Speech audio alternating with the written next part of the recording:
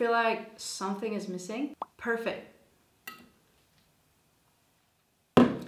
Hi guys, welcome back to my channel. My name is Giulia, and today we are talking about what's in my camera bag.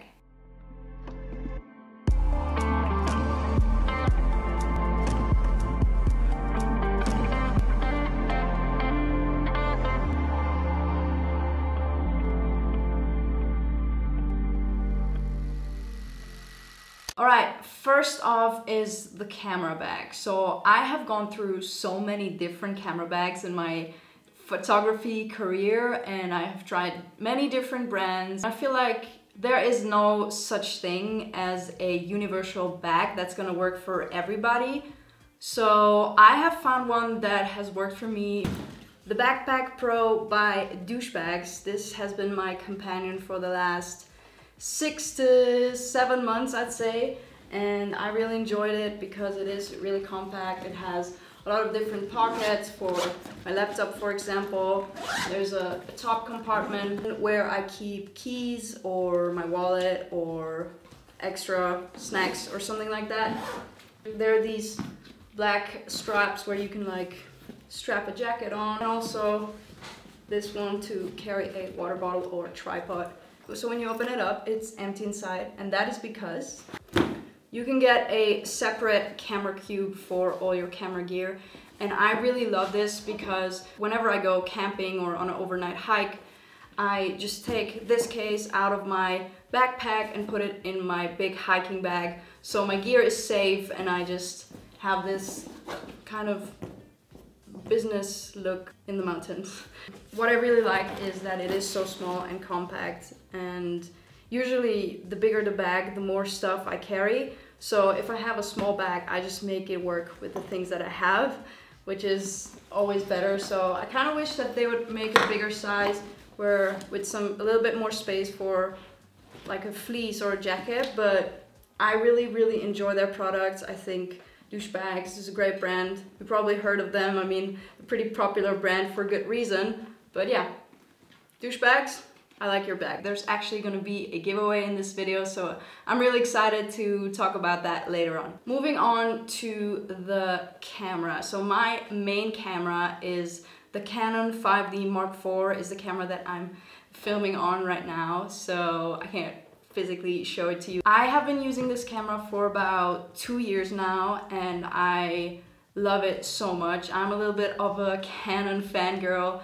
I just love the Canon colors, and I feel like every Canon user says that. With that, I have the 1635 2.8 Mark III, and it is the L series. It's one of the more expensive lenses of Canon, but it is weather sealed. It is so durable, and it's incredibly sharp. I love shooting with this lens, and I love to have the freedom of having a wide angle of 16, zoom into 35 when I shoot some portraits or want to get a little bit closer to my subjects. Since I bought this lens, I've been using it so much until the 70-200 2.8 Mark III, also by Canon. It's really hard to pick a favorite one between that one and this one. The 1635 has been my favorite one for most of the time, but I feel like this one is my new favorite. I bought it this past fall, and I feel like it has been such a game changer also for my style, because I've been able to isolate my subjects more and achieve a more minimalistic look. And a really cool thing that you get with these tele zoom lenses is that there's lens compression,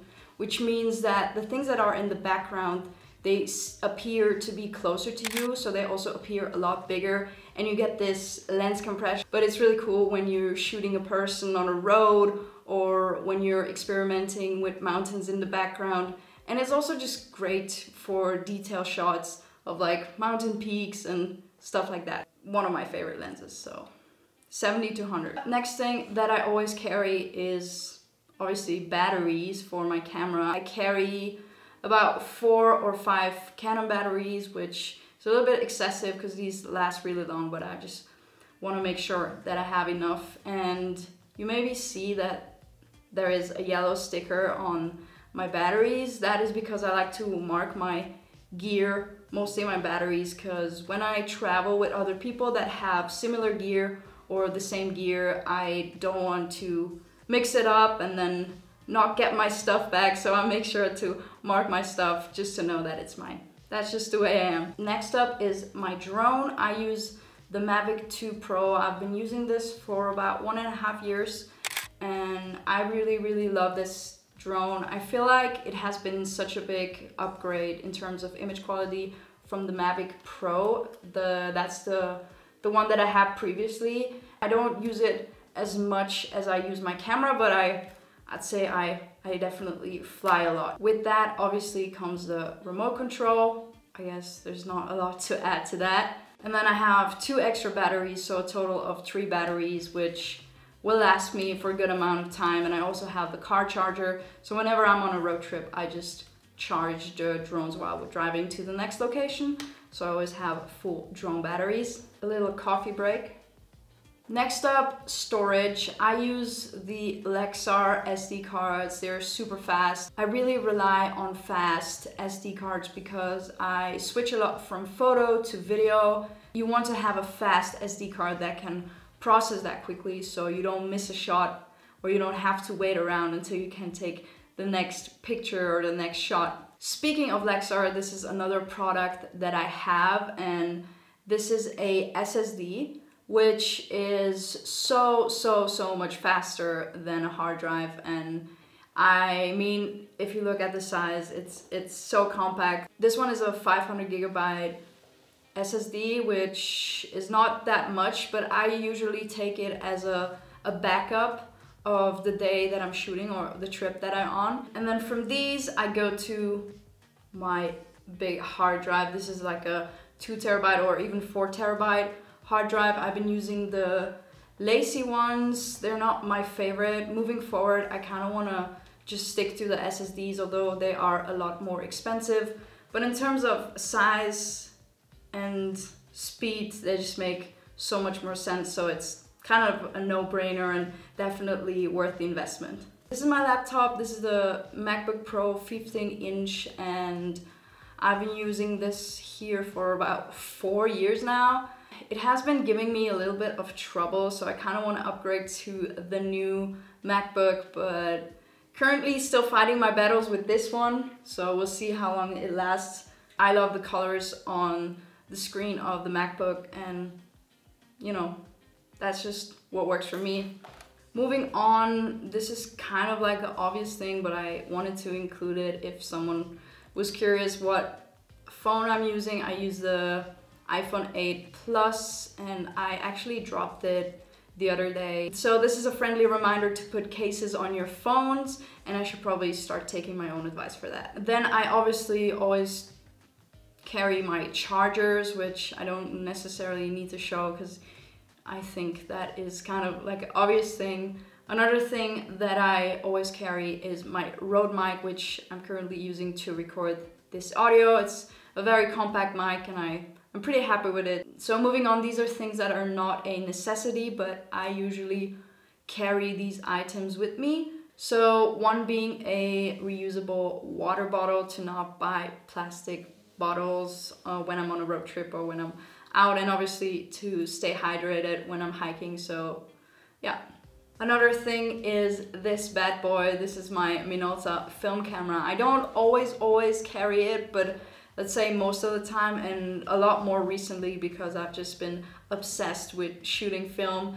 And if you've never tried shooting on film, you should definitely give it a try. It is a lot of fun, and it just is such a refreshing and different experience, as you don't get to see your photos on the back of the screen because it's all analog, and so you're shooting on a film roll and then you have to develop that roll if you're not familiar with how it works. But you can definitely look up some videos and maybe ask your grandparents or your parents if they have one of these cameras lying around at home, and then just mess around with it. It's a lot of fun. And one of the last items, which is more of a girly thing, but I just like to bring a brush when I leave the house, just because sometimes when I have portraits taken of me, I just want to make sure that, you know, I look cute. And yeah, that's why I bring a brush. It doesn't hurt. I mean, why not? Just to make sure that I feel little bit more confident and then that I can kill the portraits. So a brush, and there's a mirror in there as well. So yeah, that's what I bring. I feel like I've forgot something, but I just try to make it work with what I have, and that has always been my approach to photography.